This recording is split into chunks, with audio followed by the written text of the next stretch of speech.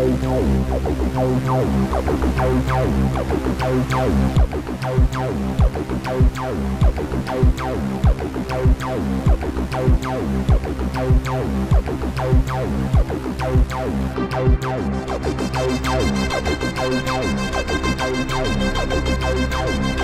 is Off Planet Radio.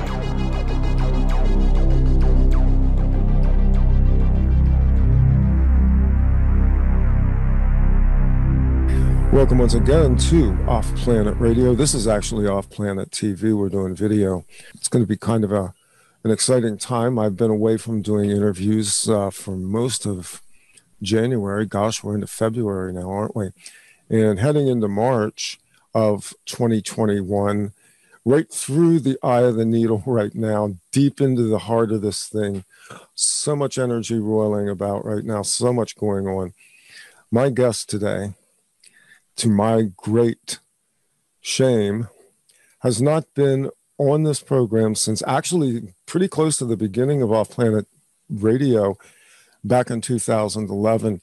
But I followed his work over the years. I followed what he's been doing. And through a mutual friend, we kind of reconnected. And because his material deals so much with a lot of the same things that I talk about, I thought it was a great time to reconnect with Matt Presti. I'll just give you a brief thumbnail. Metaphysicist, musician, patriot, philosopher, poet, practitioner of universal law, natural science, and living philosophy. And he is currently the president of the University of Science and Philosophy in Swanona, Virginia, which is the Walter Russell Institute. And we will talk a lot about Walter Russell throughout the course of this show. But just to reach out a hand across the land and say hello again, Matt Presti, welcome. Thank you, Randy. Appreciate the invitation. Good to be back on the Off Planet Radio Forum orbit after 10 years. After 10 years. Yeah. Like I said, time goes by fast. That was actually the real early days of the show, too. So, there's so much we can talk about, and we will probably hit a lot of subjects as we go through this first hour, which is the public hour that people will find out on the YouTube land. And then in the second hour as well, we're going to talk a little bit more in depth and a little bit more loosely about some things that I think will go into consciousness and cosmology related to Walter Russell. But here we are now, and when I first spoke to you back in 2011, you were like 3 years or so into the journey with Walter Russell at that point, as I recall. You had discovered his work in early 2008, I believe.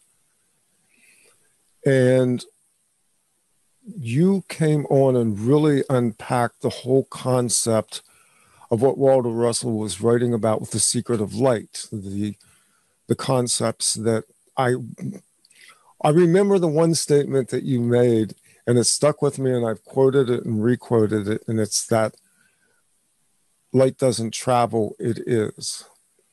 Because for me in that moment, it was an epiphany. It was like when I realized that all of the things that I had my doubts about with the way science was being done were wrong. So give us a little bit of background on your journey from there and where you are now, which is a decade later. You're at the front end of this thing.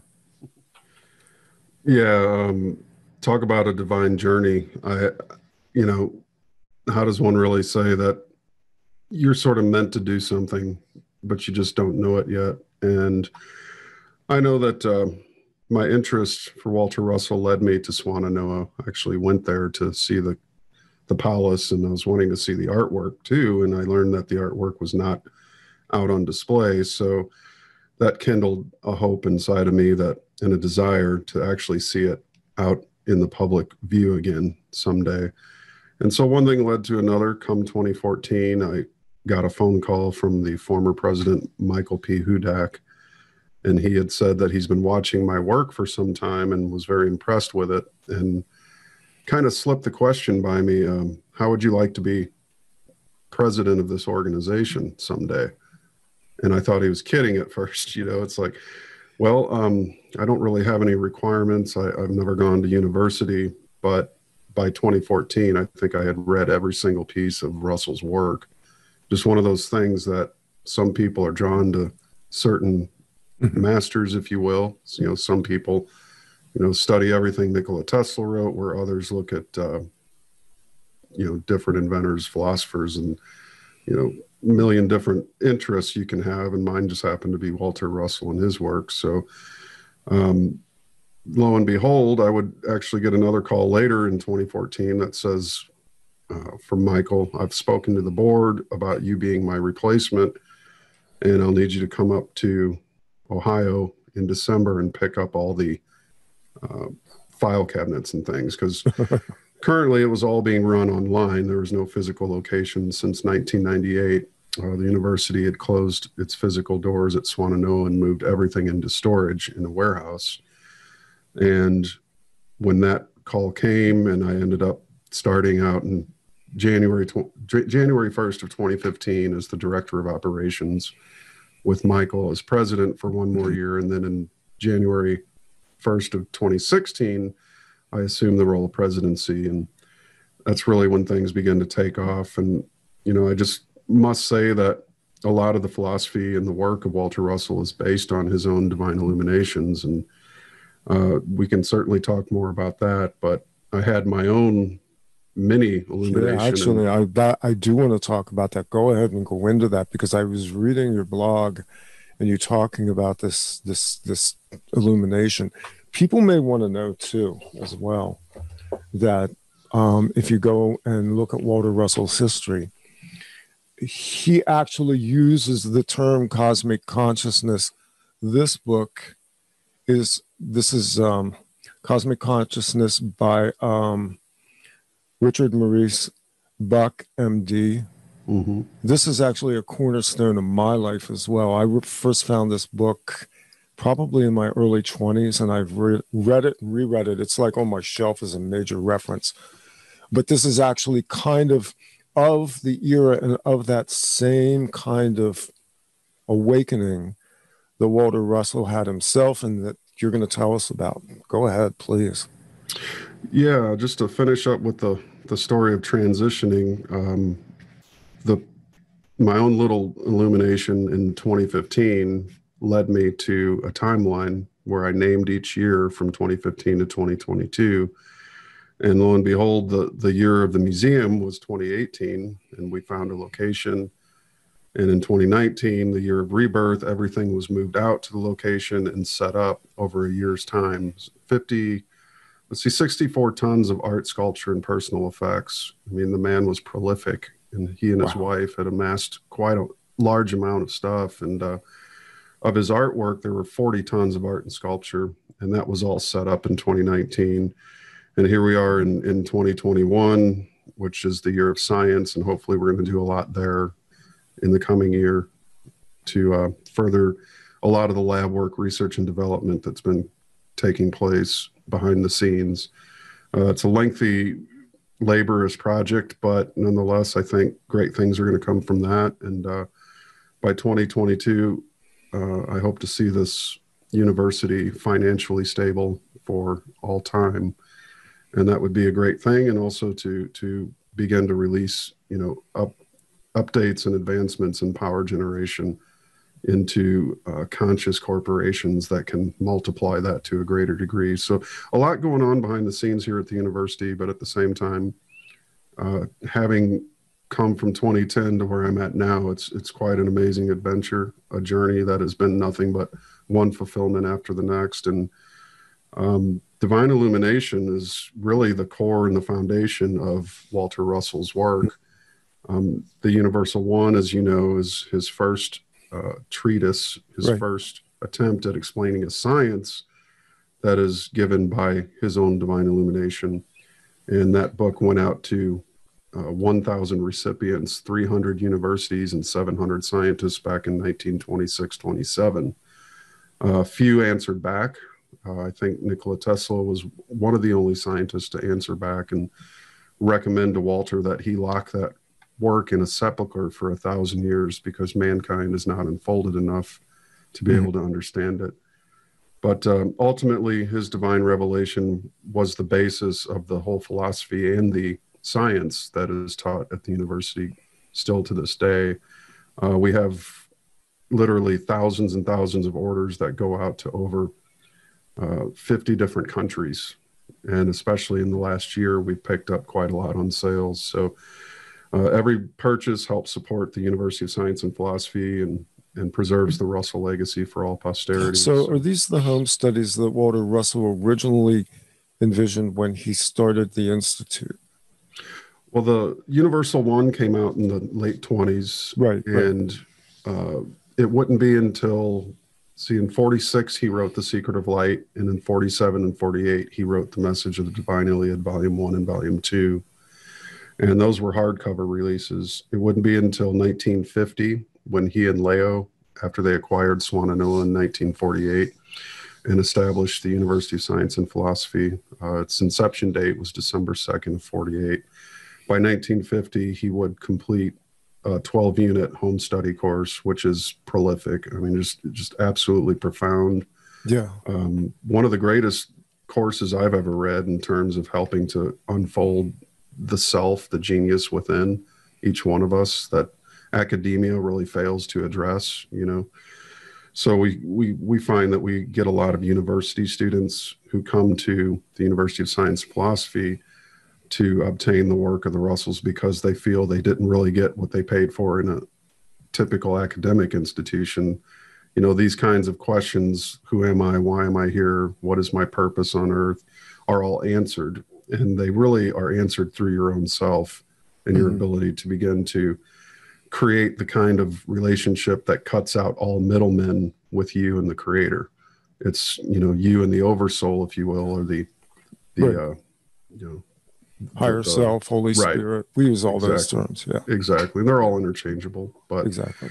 Yeah. So the home study course was that's the flagship curriculum for the university, and it's an incredible course. And you know, if anybody wants to look at the work, they can go to philosophy.org/store, philosophy.org/store, and get a gander at all the different items we offer. And so you guys know all that information is down below of the videos, wherever you're seeing them. We'll put all the links up.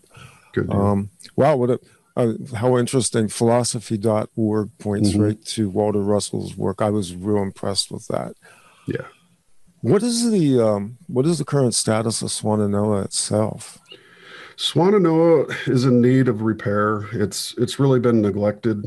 I'd say if it weren't for our student body volunteering, we have a few students that live on the mountain, on Afton Mountain there where Swannanoa is located. And they put in hundreds of hours of volunteer work each year to maintain at least cutting the grass and some minor repairs and things like that. But since we moved out, it's really been in a state of disrepair since 1998. And there's a lot of state requirements and county requirements that would necessitate large expenditures to be able to open to the public. But it is a noted historic site, so they are able to have tours. And if you just research or do a search at any engine for tours Swannanoa, you should be able to find, hopefully, a schedule. I know they had shut down due to the COVID this past 2020. Yeah, of course. So, unfortunately, I think you know, they could have kept tours going up to people, groups of 10, I think it was. But ultimately, it's just one of those things. But hopefully, we'll see that all reopen in the course of the lockdowns switch direction, is my hope. But it's going to require some brave moves on humans who will not, you know, cooperate or, you know, just refuse to participate in any more lockdowns. So we'll see where that all goes. But hopefully, you know, there might be some investment opportunities come along for the owners, the current owners, to be able to do some fix-ups. But at right now, I'd say it's looking at millions and millions of dollars of repairs to even be able to get it open as a habitable dwelling, if you will. There's a lot of, again, county requirements, you know, sewage, septic system, a treatment plant actually is required. Yeah, by the I would county to be imagine. able to open a 52-room mansion. But I'm hoping to see that happen someday. But we're literally, the Russell Museum is 5 miles away from the door of Swannanoa. So you can actually visit both in a day if you happen to be in that Virginia area, Waynesboro. Nice.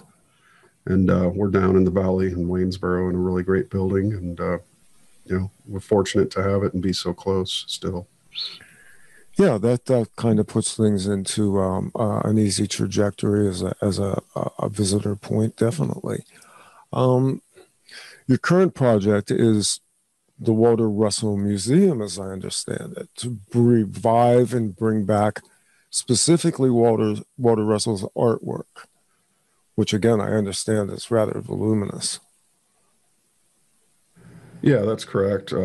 Again, we moved with a team of 7 people, myself included, 64 tons of art, sculpture, and personal effects in 9 days back in late, I'd say the fall of 2018. And that was one hell of a job. I had no experience in moving artwork to begin with, but ultimately what would have cost a $250,000 to do, we were able to do for around $2,500 with the rental truck included. Nice. And the volunteer staff we had and have since had is just tremendous. We currently have 5 employees total working at the museum, and that's at 518 West Main Street in downtown Waynesboro, Virginia. Excuse me. Yeah. I'm in Missouri currently. You're in Missouri. So a lot of travel. I spent 8 months in Virginia in 2019 decorating the museum, and really the fine arts, Walter represented each one of them. He was a master of each, so we had different sections which we had to set up, but it just really went together well. It was like just kind of directing water which seeks to flow downhill toward equilibrium. And every effort we made just seemed to step to the next, and we were able to create a really great museum presentation. And the proof of that, again, I have no experience in curation whatsoever, but 3 different museum curators who went to college for museum curation came in and commented that the decoration was perfect. Wow. So that was a great compliment, and it's just harkens back to the message of Walter and Lao Russell, that it sums down to anything you desire to do, you can do if you put your mind to it and work knowingly with that creative force that is in you. And that same creative force, call it the conscience, call it the oversoul, whatever you wish to call it, God, the creator, the mind. All these terms are synonymous. When you work knowingly with that force, which is internal, not external, that's how you produce great work on the earth. And I think that's a lesson we can all learn from, because the opposite expression of that is the outward seeking of power, which always ends in one disaster after another, as we're currently externalization, I call it, the externalization of source, which Walter Russell basically broke out, that he did not view creator God as an anthropomorphized version of a deity, but more as source in terms of the emanation of light, specifically the creative impulse, the creative energy. And it's funny because I was kind of meditating on some of this. I had put out a post last weekend that was actually a podcast, which is part of my Eye of the Needle series. And one of the statements in that, these are, I don't like calling them channeled messages, but they are inspired messages in the sense that they don't come from me so much as they come from what I receive in terms of understanding and insight. And in that commentary, we noted that basically humanity today is dealing with gods of forces, of the forces of engines, nuclear weapons, almost everything we do, super colliders, all of these things are man's understanding of a mechanistic system that is strictly from the standpoint of effect and not cause. And the statement that I made in this message was that the science we presently have is not the true science of God. God creates from the still point. And as I was meditating about that, I was also thinking about the fact that we were going to do this show and how that kind of filters into Walter Russell's teachings about, emanation of light and this concept that we have of matter, and specifically how we view the world as a materially manifested mechanistic system, what I call the gods of forces, where we're basically smashing things together, colliding things, creating deadly nuclear weapons, nuclear power plants. In other words, man still is at the place where we are substituting effect for cause. We don't really understand primary force. And so in line with that, and I want to hear a little bit more about your enlightenment. Maybe you can address this, because we're at a critical point right now in everything. Our socioeconomic structures, our social systems, everything that we've evidenced has occurred in 2020, including the so-called pandemic, are indications of humanity either failing or being at the trigger point where we can begin to move out of the trajectory we're in now, which is self-destruction. Yeah, that's well said. The mechanistic mind of man has basically reduced the entire universal construct to that of a machine. And it's unfortunate. And that's the end result of materialist philosophy. And one of the things that is unfortunate for science is that they don't acknowledge philosophy as the very root of their entire effort, their entire curriculum stems from a philosophic view of the universe as one of pure materialism. It's the doctrine of materialism. In Russell's science, he has two sides of the wave of creation. There is the life-giving side, which could be likened to inhalation, and then there's the death half of the wave, which is likened to exhalation. And the senses only respond to exhalation. And so there's your matter universe.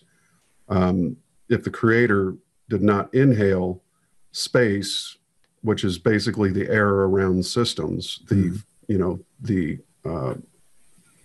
blank space or the space around all bodies, if you and I were crammed right next to each other, we wouldn't be able to really communicate. So there's always space between bodies, which allows for expression. And that's interesting. The inner force, if you will, is that which is not noticed by the senses. So Russell often connotes the difference between knowing versus sensing. And in philosophy, idealism, multiple other avenues of philosophy are all based on mental operations. You can't really have philosophy without mental operation. And so in idealism and other branches of philosophy, you have cause as being mental, and that's really the inward or the life-giving half of the wave, the inward compressive side of the wave of creation. It could also liken to desire to say or let's just say draw a circle on a piece of paper. If you don't have that desire, there will be no end result of a circle on a piece of paper. Mm-hmm. But in a scientific materialistic breakdown, the circle can be explained by examining the ink on the paper. So they completely leave the mental universe at the gate, at the door, and don't invite anything mental into the explanation of the mechanistic, machine-like universal model that they've adopted. Again, it's the doctrine of pure materialistic externalism. Everything's, smashing, blowing things up to create energy. Nothing in nature accepting a volcano perhaps, but of course the volcano only erupts after a certain amount of compressive force is accumulated in that, magma underneath the volcano, and then the eruption happens. But and I'm not bashing all of science either. I'm just saying that there's pure material doctrines out there that are pretty much running the schools of thought, the think tanks, the chairs of science, and it's trying to explain the whole universe, again, like it's a machine with nuts and bolts and gears and wires. And, we're completely leaving the mental idealistic side of philosophy at the door, again, trying to explain the universe in a way that makes sense to us like a machine would. And so it's easy to get lost in the senses. The senses only respond to motion and explosion. They don't respond to compression necessarily because it's one of the invisible forces that we can't see.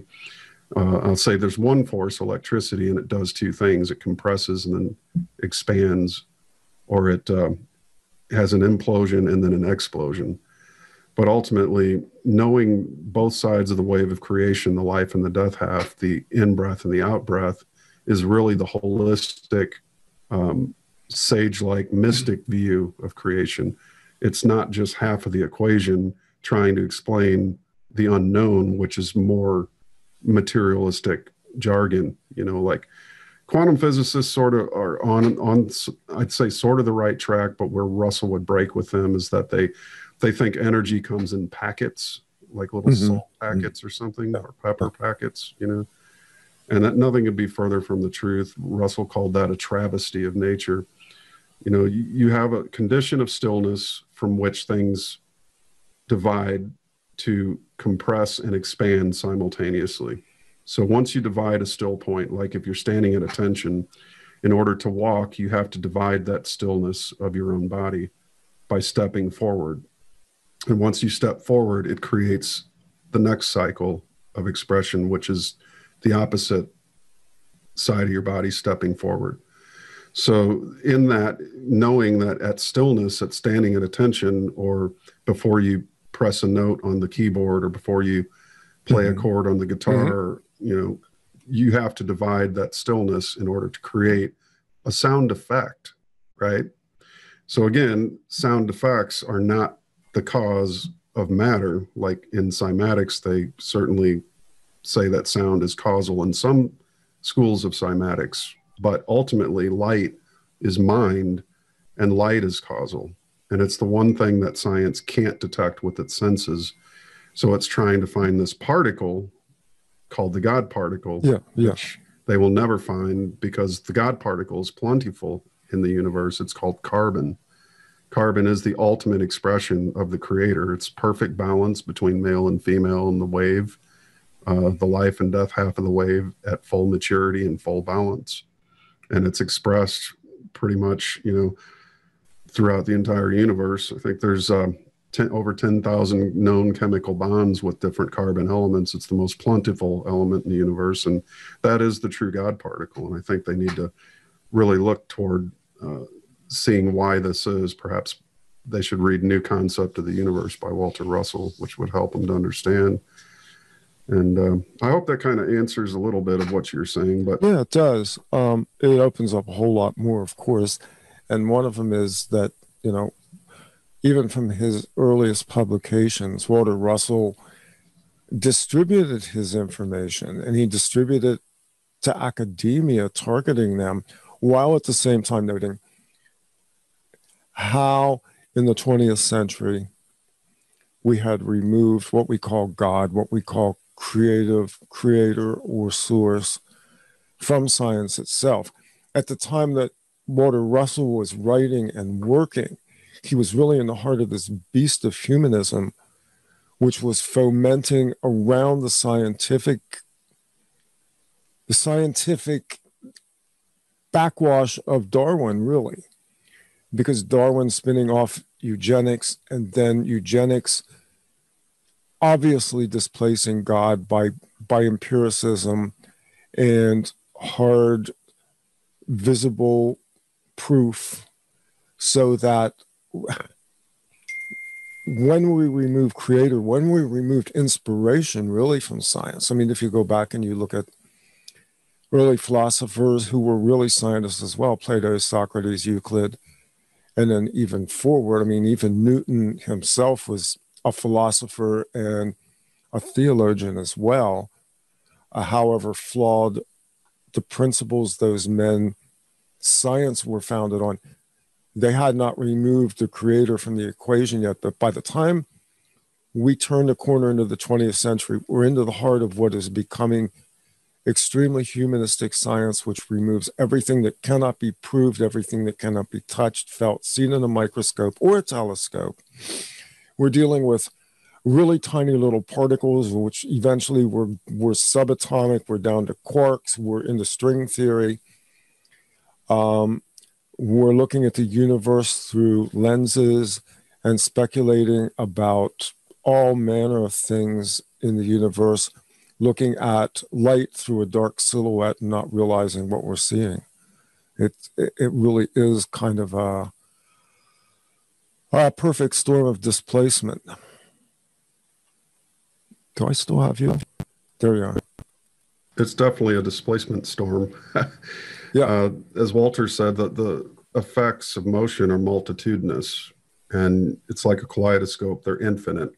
So you turn the kaleidoscope a few degrees and suddenly the entire picture completely changes. And that's kind of how the gluons, quarks, and God particles and so on that they're searching for and trying to understand. Gluons. I love gluons. We'll just glue them on here and, and exactly. Look at that. It exists.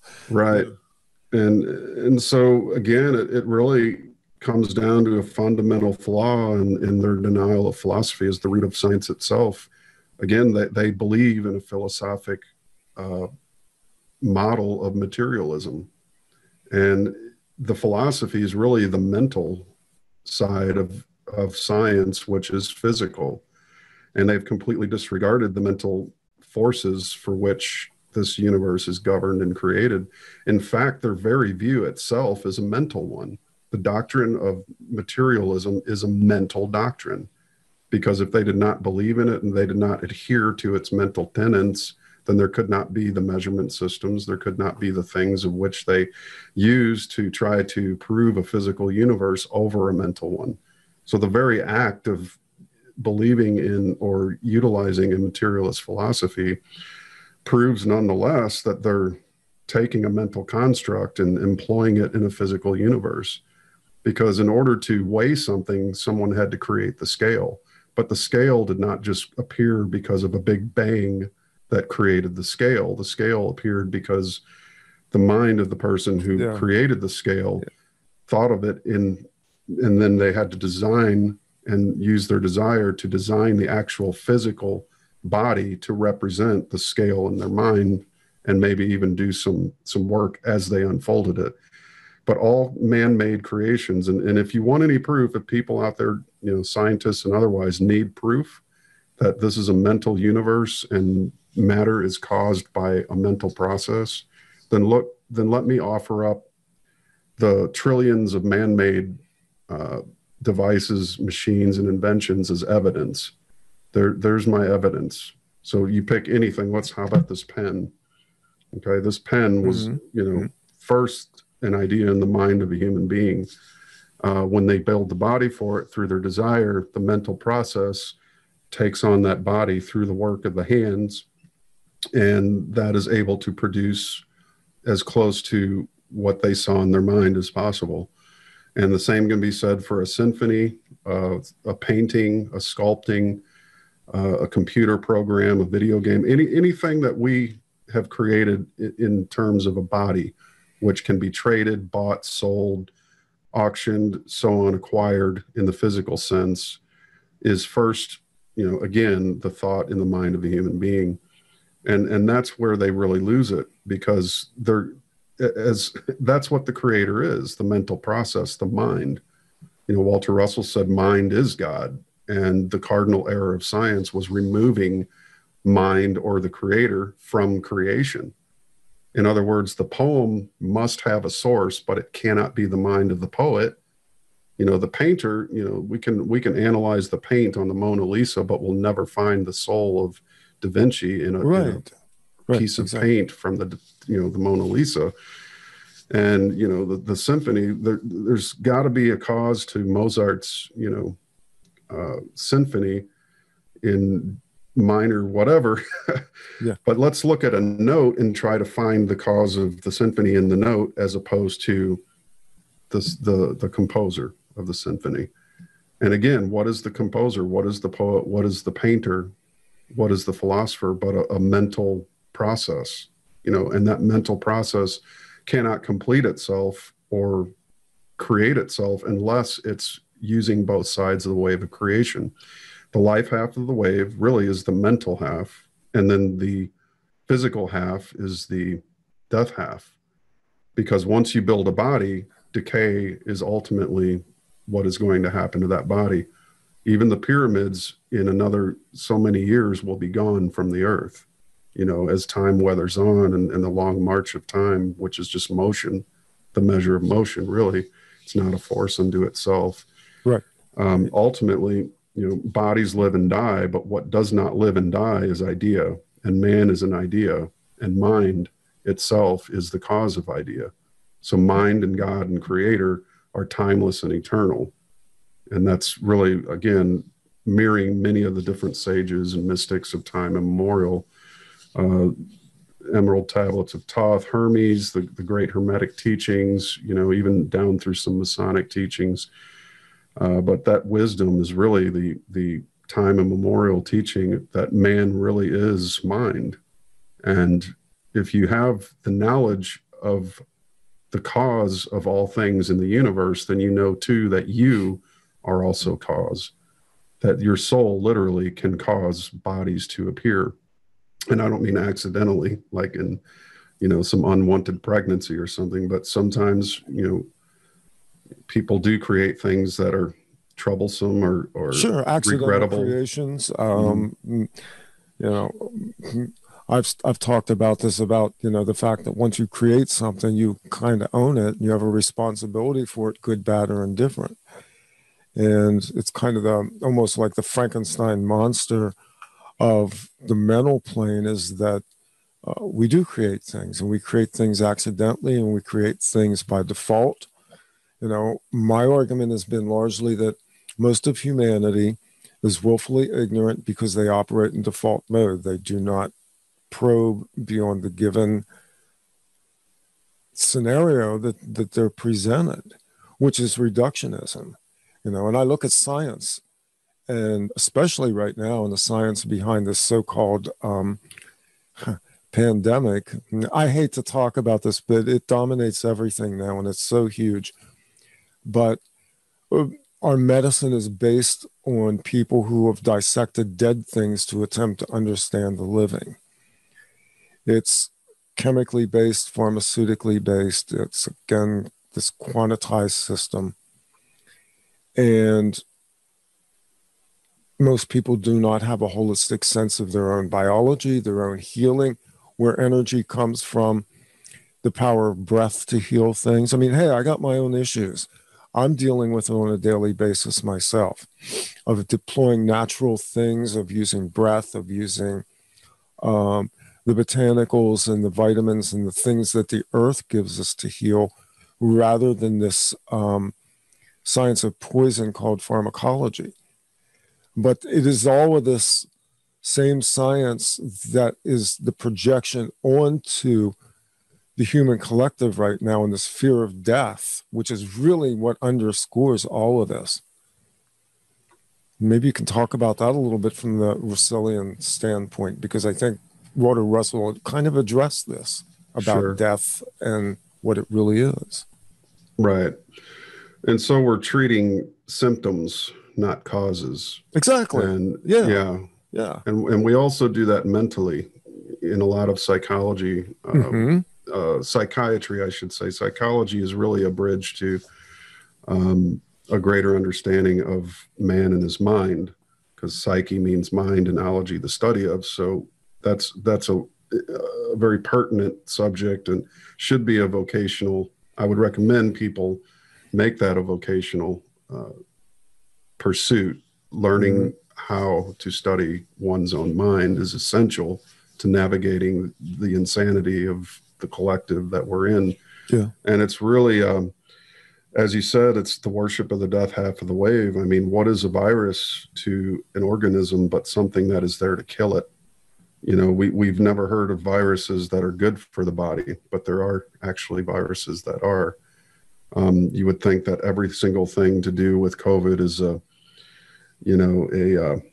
risk to your life and to your health. And the fear machine has just been pumped into full overdrive.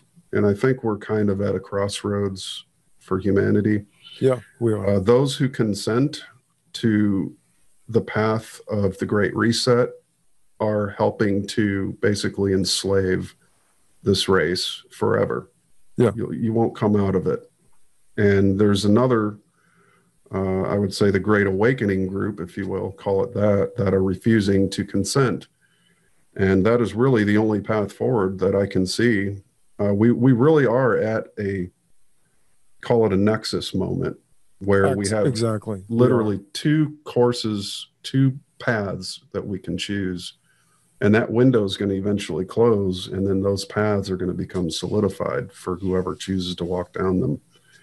The line in the sand is right now, and I think that those who consent to be ruled by tyranny will suffer that choice.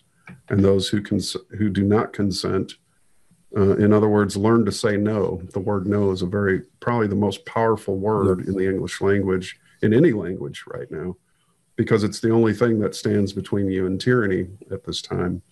So I've had several research buddies that I've known for years, and we all get together here and there, and once a week with a couple in particular, my good friend Mike Hagan and John Sheliak, and we have a chat. And for all our research and all the things we've done, the books we've read, the shows we've listened to, you're talking over 100,000 hours of research of the three of us put together. None of us really know what the hell's going on right now. I mean, it's kind of like I said, it's a nexus moment. It's kind of like as if time was to slow down, where a second seemed to last a year. I like to say we're in the 14th month of 2020 right now. But exactly. So it's just one of those things. I think, again, Walter, you liken his dynamics of the wave of creation. The death half of the wave is the death of economies, the death of civilization, the death by climate change, 9 years left to live, according to John Kerry. Death, according to, what's the 13-year-old girl's name who's actually Greta 18? Thunberg. Greta. Yeah. Who gets her talking points from, I guess, Twitter corporate. Yep. Anyways, that's all, going to the side of death. This whole paradigm for 6,000 years, these people have worshiped death. Their gods are gods of death. Their gods are worldly. They worship physicality, the orgies and the orgiastic behavior, pharma, the cults. There are no cults in nature, I like to say, but in mankind, you'll find plenty of them.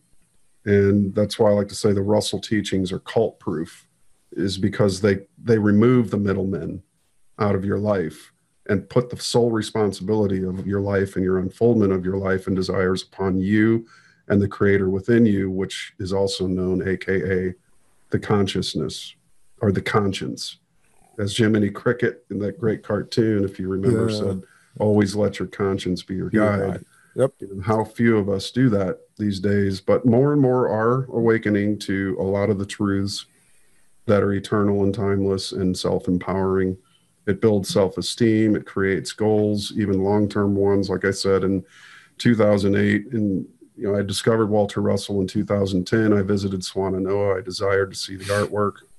And then literally 11 years to the day that I began reading The Secret of Light, I opened the Russell Museum. So one desire took 11 years to unfold. So the mind of a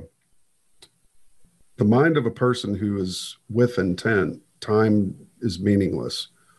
Goals are meant to be achieved. It doesn't matter how much time they take.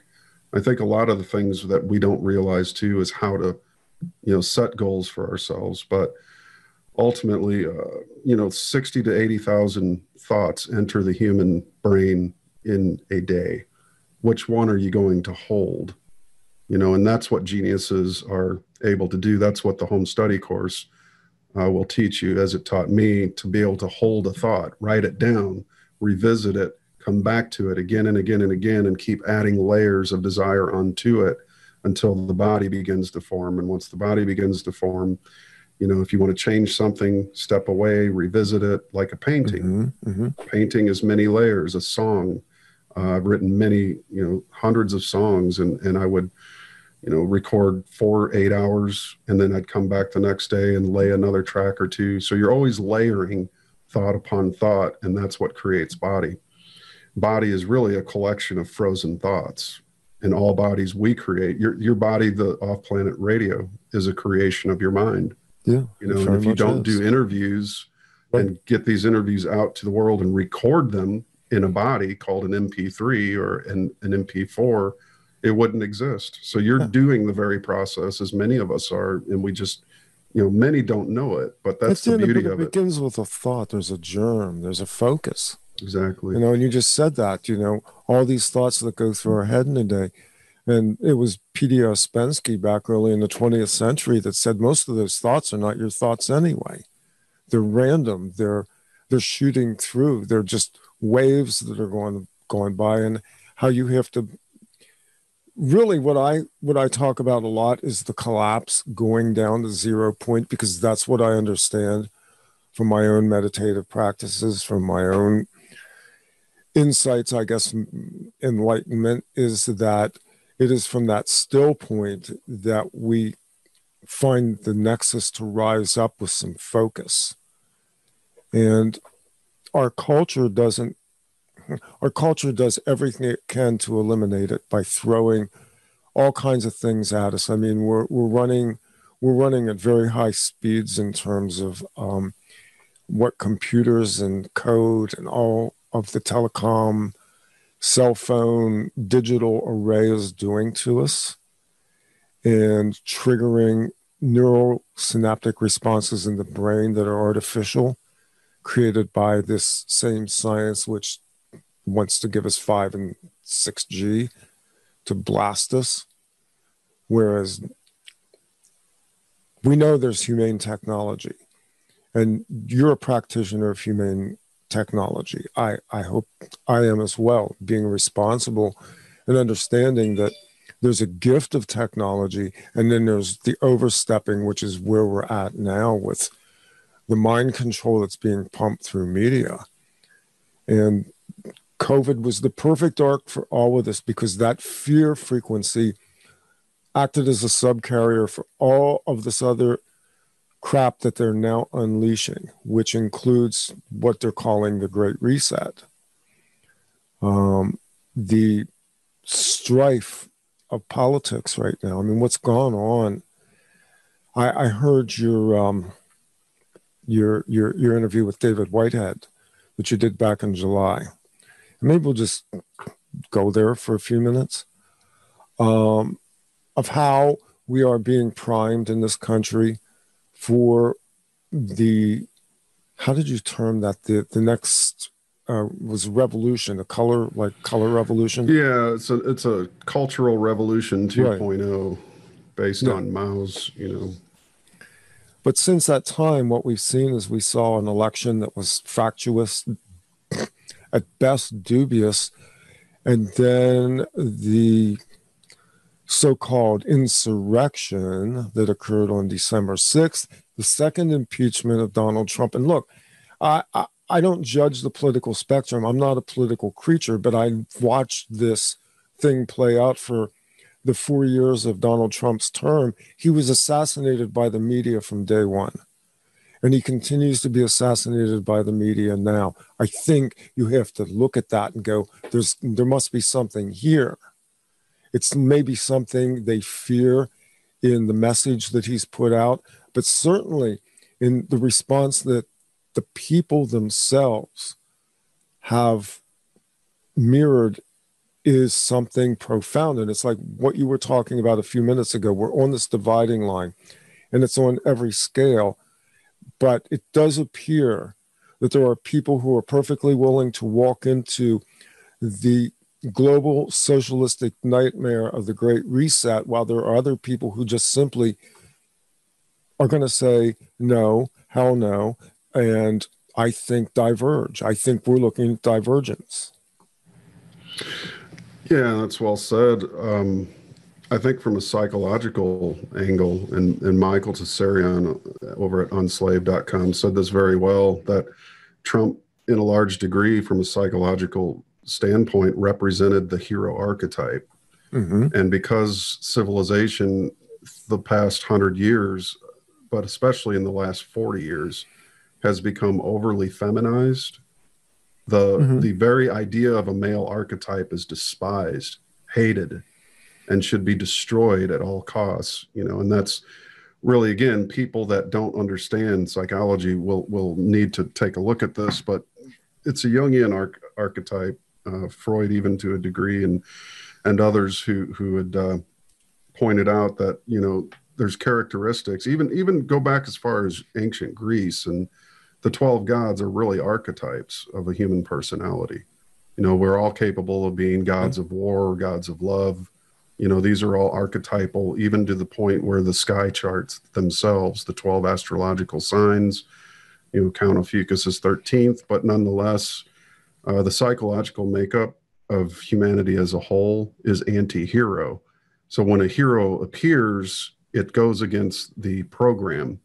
You're not allowed to introduce the hero archetype anywhere in civilization. So what did they do? They simply attacked, using their code words, racism, homophobe, racist, homophobe, xenophobe, in the 9 yards. They threw the entire kitchen sink at this hero archetype because he was doing things. I'm not necessarily a Trump supporter. I would say Trump was a Matt Presti supporter. He supported my views, which I had long before I ever heard of him. So I was not for the TPP. I was not for Paris Climate Accord. I was not for net neutrality. I was against anything that limits human freedom and limits human potential, or attempts to put clamps on natural human progression. I'm a true progressive, not a fake one. I don't want to progress backward to the blackness of the jungle. I want to progress to the light of the mountaintop and the absolute full-on free expression of human potential. I'd like to see us, have the ability to, travel through the stars one day in my lifetime. Yeah. And really, that's kind of what Trump represented in a lot of ways from an archetypal point of view. He's that male hero figure. And because of the ultra feminized left, which, despises the male, especially white males, this is an entire imbalance. It's a complete imbalance of everything. Correct. And this goes into what Walter and Lao Russell really idealized in, the later works that they did together. And certainly what Lao Russell put out in some of her later writings about romantic love is that everything is a balance, everything's a pivot point, and the masculine and the feminine energies move together. They balance each other. Right.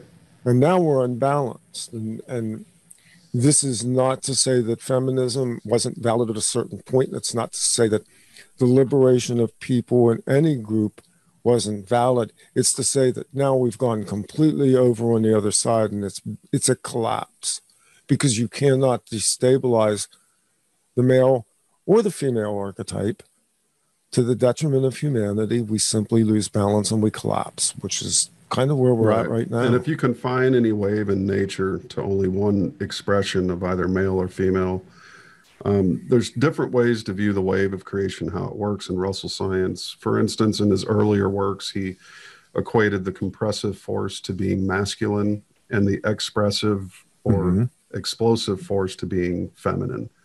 So life was male and death was female in his early works. But later, with his revisions to his own science, which occurred over a 40-plus year period, he came to find that both male and female are compressive and expansive. So pairs of opposites as opposed to a pair of one being in and one being out. But in other words, say your left side of your hemisphere of your body is male and your right side's female, the analytic and the creative, your left nostril is not negative and your right positive. It's two positive efforts. Breathe in through the sinuses and then exhale. Mm-hmm. One exhalation through the mouth. So the two literally become one. So inhalation is always two, exhalation is always one. And that's how they reformulated it based on how bodies in nature work. And so nonetheless, it's indicative of the fact that, anything too much is out of balance. So Leo would say, a world run by nothing but women would be a disaster. And she wrote that in God Will Work With You, But Not For You. And on the contrary, a completely male-dominated world would be just as much of a disaster. So you have to have that balance, just like in a home. When a man and woman or husband and wife manage the home co-equally, working together as one, you achieve 8 times the power by the cube, multiply the cube by the cube ratio of power that you would normally have working alone. So again, if you have an unbalanced home where one person's working toward this goal and another's working toward this one, and there's friction between them and unbalance and an imbalance, then your home is going to be chaos. Yeah. So really that's what we're seeing on a world level is the imbalance, the unbalance of all the pairs of opposites, which are male and female. And I think on a psychological level, the powers that never were, they like to utilize this play, to their own effects and gains. They know that by imbalancing the home, which is the very starting place of every human unit, is in the home itself. Mm-hmm. If you can unbalance the home, if you can confuse the children as to what even gender they are, just think of the confusion that's going to multiply out of the confusion in the very home of the children that you're raising when they can't even identify with their own biology. And they're targeting the family unit is the strong unit of nature. It's the original unit of the human race. And so if you kill that and destroy that, anything built out of that from the home is ultimately going to be out of balance from the get-go. And I think that's, to your credit, you notice that, to have that balance, you have to have that interchange between male and female, which electricity itself is also male and female, and if you were to remove the feminine from the electrical, wave, there would be no creation. Exactly. If you remove the red light from your garden and only allowed the blue light in, your garden would die, and vice versa. So it takes an equal amount of the entire spectrum of light from the red and blue and the white in between to manifest a balanced reality. Well, we're kind of winding down the first hour, which I knew was going to go fast, and I knew we'd hopefully pack as much into it as possible. I want to give you a few minutes to actually let people know a little bit more about whatever it is you're doing right now that you want to put out there, and to give information out as well, because you're a busy guy. I mean, you've got music, you've got video work, you've got all kinds of projects going on in addition to the work that you're doing with the Walter Russell Institute. So tell us a little bit more about how they can find you and avail themselves. Sure. Well, there's just tremendous work, teachings offered by the Russells. They're one of many people, one of many, many couples and, great men, great women, giants whose shoulders we stand upon. And to acquire their works, visit philosophy.org/store. And I'll create a code just for the folks in your audience. How about Off Planet 20? Perfect. All caps, Off Planet 20, and you'll save 20% on your order for 1 week. We'll put an end date of, I don't know when you're going to launch the show, but I'll make it 1 week after. It'll be about launch. A week, so okay. However you want to do that.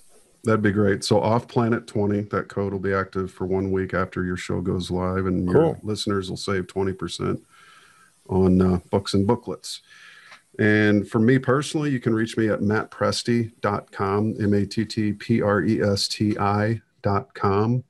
I recently updated my website, first time in 10 years since I've, done a new format. Things tend to go in decades with us, Randy. They do tend to, yeah. It's a good thing. But other than that, all my social media is down in the footer of the website. Any page on the website, mattpresti.com, will get you to social media.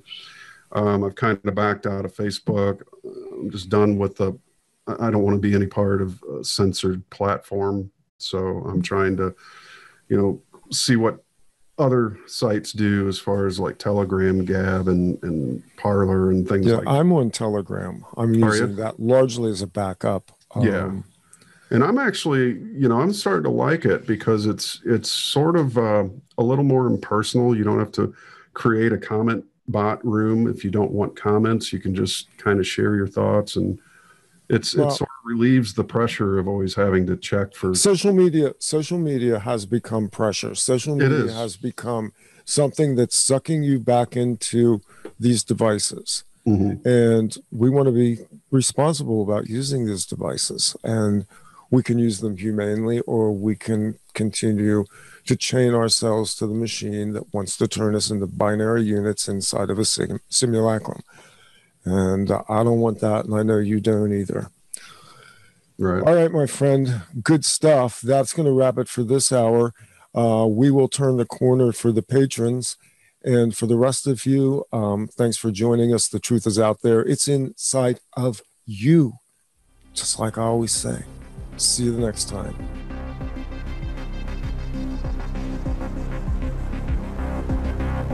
This is Off Planet Radio.